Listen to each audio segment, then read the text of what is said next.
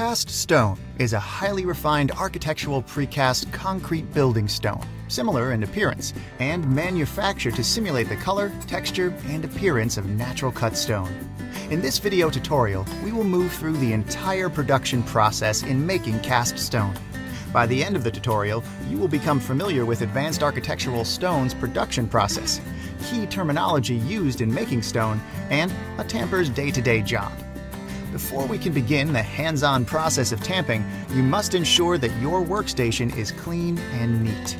This will ensure that you have the space to make and move the stone without causing damage to the stone. Once the workstation is ready, the next step is to gather the necessary tools and supplies. At your station, you should have your wheelbarrow to gather dry mix, a shovel, a tamping gun, a drill, knifing tools, styrofoam, tape, and any safety equipment, such as gloves or glasses. Next, you must look at the shop ticket to make sure that you have the following items: the correct color of dry mix for the stone, the correct mold and mold pieces, and any other items your stone needs, such as rebar, ferrule loops, or coil loops. Once all your needed supplies have been gathered, the tamping process can begin. To make the stone, you take the mold and place it on your work table. You should clean and inspect the mold. This step is important because any damage the mold has will be reflected on your finished stone. Once you are sure the mold is clean, you can begin. This stone calls for 2 coil loops, so the tamper attaches those before starting the tamping process. Next, you can begin shoveling dry mix into the mold. You want to make sure you have enough dry mix in your mold so that the tamping gun does not damage the bottom of the mold, which is the front of your stone. The dry mix in your mold should look like a pyramid or a peaked mountain. Once you have enough dry mix in your mold, you will use your tamping gun to compress the dry mix into the mold. This layer of material will be the face of the stone and must be perfect. The tamping gun is connected to a compressed air machine that gives you 80 to 100 pounds of pressure when applied to the dry mix, so you must be careful when using the tamping gun. When you are tamping, you will create a pattern going in a consistent direction across the mold. You want to make sure the dry mix is compacted well, so this process is usually repeated 2 or 3 times depending on the height of the stone. However, if you over-compact the dry mix, it will result in a stone that is wet. Wet stones will leave behind marks that will prevent the stone from passing quality control, so you must be careful not to over-compact the dry mix. Next, you must scratch the full surface of the dry mix with a cultivator tool. This step allows the mix in your mold to bond with the mix you will add in the next layer. Next, you will add rebar if the piece requires it.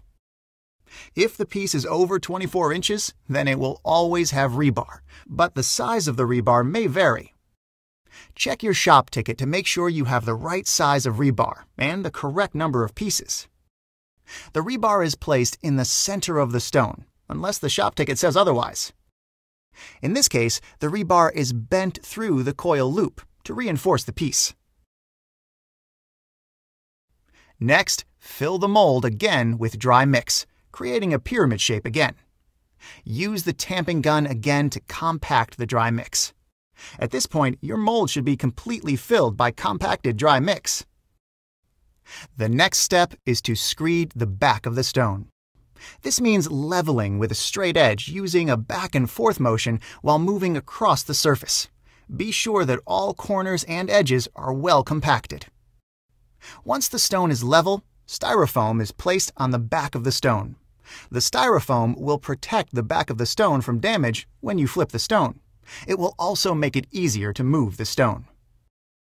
Once you carefully flip the stone, the next step is to remove the mold from the stone. This is the most difficult task to do without damaging the stone. The mold is disassembled in an L shape to make it easier to remove from the stone, unless your mold requires a different approach. Using your drill, remove the screws from the opposite corners of the mold. Once the screws are out, carefully and slowly pull one side of the mold towards your body in an up and outward motion. Then remove the back of the mold, again in an up and outward motion. Once the mold is off the stone, it's called a green stone, since it is very soft and can be easily damaged. You should check the stone to make sure that there are no broken corners or edges or defects on the face of the stone. If there are, using a knifing tool, carefully patch the areas of the stone that are broken. If knifing was needed, try to find out what caused the problem and see if it can be fixed so that your next stone does not have the same problem. Next, you must move the stone to a safer location where it can begin the hardening process. Once stones have been set out, workers will come by and spray the stones with water, which helps the hardening process. Now you will need to reassemble the mold. Take time to clean the mold and add a layer of lacquer finish if needed. Make sure the screws are tight and there is no damage to the face of the next stone. Once the mold is reassembled, you can start the tamping process again.